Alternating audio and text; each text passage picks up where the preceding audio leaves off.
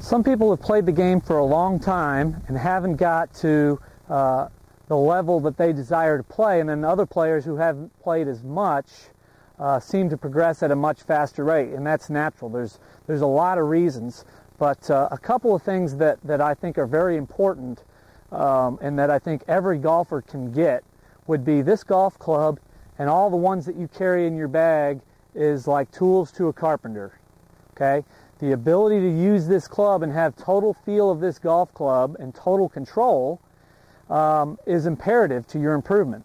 And we got a lot of things going on. We need to be able to control the club face, we need to be able to control the club path, and we need to be able to control the club head.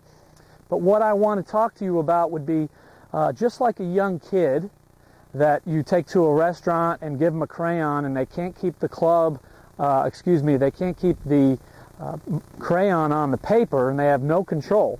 You send them off to school, they learn to print and then eventually write, and then the extreme would be if they become an artist, they got total control, total feel of the instrument they're using and can make beautiful artwork.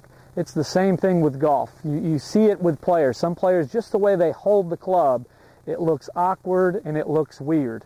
And just like if you played any other sports, if you played basketball, you're always, feeling the ball, or playing any of those sports, you're getting a feel for the instrument you're using.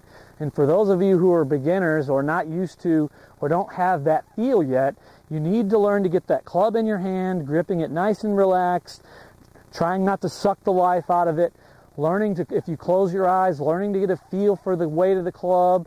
And it's just like tools to a carpenter. I personally am not very good at using tools as a carpenter is, but that's because I'm out of my comfort zone. As a result, when I have those in my hand, I don't feel as comfortable.